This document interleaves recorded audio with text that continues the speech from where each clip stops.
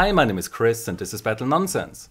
In my last video I showed you how the Netgear R7800, the NetDuma R1 and the EdgeRouter Lite from UBNT can prevent ping spikes that are caused by network congestion. In today's video I want to show you how to set up your network using the EdgeRouter Lite, which in my opinion at least is the best of the 3 routers I tested. Now step 1 is to plan our network. The first element is the device that connects our home to the internet. And how we attach our router to that will not be the same for all of you, because it depends on what kind of connection you have and what your internet service provider allows you to do. So you have to ask your provider for more information on how you can use your own router. So for my fiber connection I got a home gateway from my internet service provider, which I cannot replace with another device. And it uses a fixed LAN IP address of 192.168.123.254, so I have to work with that. When you want to run your own router behind the ISP device, then the best idea is to change it from the router mode to the bridge mode, which I cannot do with mine because that's only available to business customers. So to use my own router behind the home gateway, I have to add the IP address of the EdgeRouter Lite as a DMZ host, which means that the home gateway will then forward all ports to my EdgeRouter Lite, and so it becomes fully exposed to the internet. Then on the ETH0 of the EdgeRouter Lite, I must set the IP address to 192.168.123.1, which is the address that I set as DMZ host inside of the home gateway. On ETH1, I then set the IP address to 192.168.1.1 and enable the DHCP server so that my TV, access points, PCs, etc. get an IP address from the EdgeRouter Lite. Besides handing out IP addresses to my network devices by using DHCP, I also want to be able to set static IP addresses, like let's say for the access points, so that I can access their web interface easier. Therefore I set the DHCP range from 192.168.1.100 to 192.168.1.200. So now that I know what I want to do, I can finally get to work. First, I have to go to the UBNT website and download the latest firmware for the ER Lite 3. Then I go to the web interface of my home gateway where I make sure that there are no port forwarding rules set. I do this because otherwise these ports will not get forwarded to my DMZ host. After that I go to the DMZ host selection and enter the IP address that I will later assign to the ETH0 of the EdgeRouter Lite. Now, when I set up a new device, then I like to reset it to the factory defaults first, even when I just got it fresh out of the box.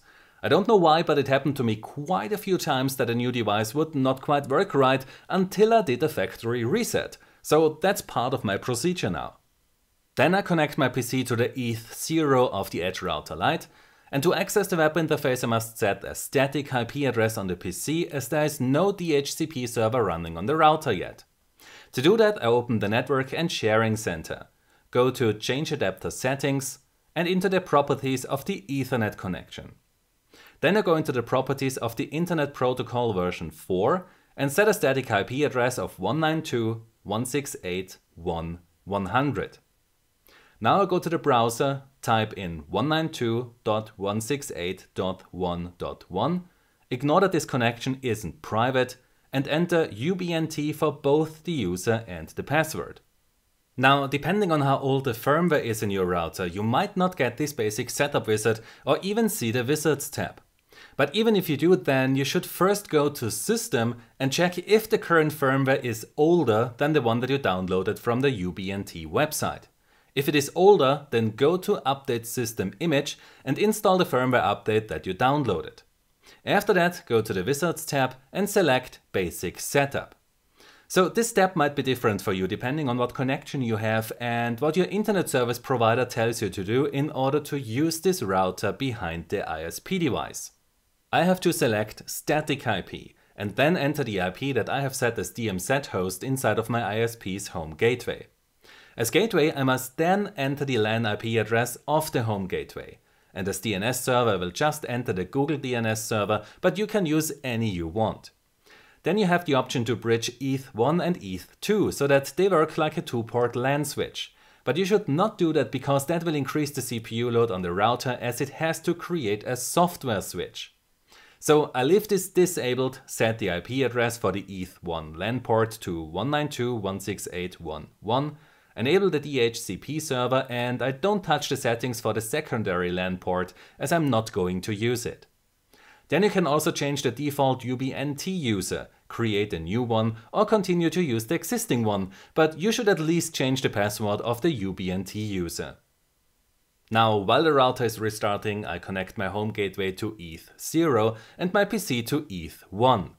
Then I go to the properties of my Ethernet connection and change the settings to use the DHCP server now.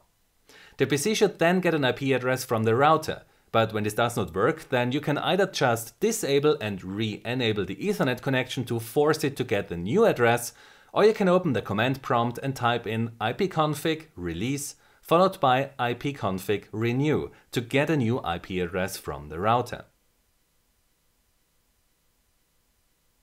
Back inside the web interface, I then go to services, where we see that there is a DHCP server active on ETH1 and another one on ETH2, which uses a different IP address. So since I'm not going to use the ETH2 connection, I will simply delete this DHCP server and then go into the details of the first one. Here I then change the IP range to start at 192.168.1.100 and end at 192.168.1.200. And I enter the IP addresses of the Google DNS servers. Then I do a speed test, where it's very important that there is no other download or upload running, as that would affect the results of this test. After that, I go to the QoS tab, enter a policy name for the smart queue, select ETH0 as my WAN interface, and enter the up and downstream bandwidth that we just determined with the speed test. And I also want to make sure that megabits per second is selected inside of the drop-down menus. Now the router will prevent that up or downloads cause latency issues while I'm playing a game or use voice over IP. But if you watched my previous video, then you already knew that. In case that you have problems with the too strict net or network address translation setting in some games, then you can go to the Wizards tab, select UPnP or Universal Plug and Play, which will then take care about opening the ports for you.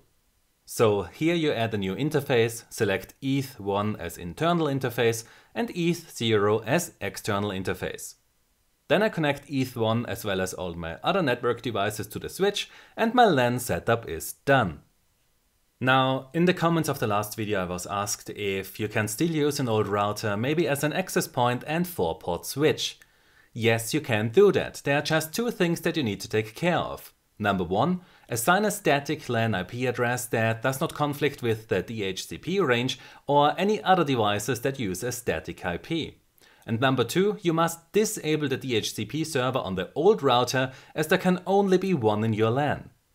So to demonstrate the setup process, I use an old Linksys router, which I first reset to the factory defaults, and then I connect just my PC to the router.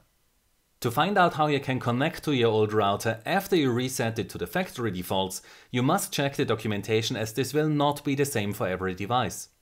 Inside the web interface, I then disable the DHCP server, set the LAN IP address to 192.168.1.2 and save the settings. Now I connect the ETH1 of the EdgeRouter Lite as well as all the other network devices. Then I just have to go to 192.168.1.2, finish the Wi-Fi setup, and now my old router can live on as an access point and 4-port switch. So I hope that you enjoyed this setup guide for the EdgeRouter Lite, and if you like this kind of content, then you can help me to cover the costs of this channel by supporting me through Patreon. The link is in the description below. Also, if you want to know what I'm currently working on, then you can follow me on Twitter or Facebook. The links are also in the description of this video. If you enjoyed this video, then please give it a like, subscribe for more, and I hope to see you next time. Until then, have a nice day and take care. My name is Chris, and this was Battle Nonsense.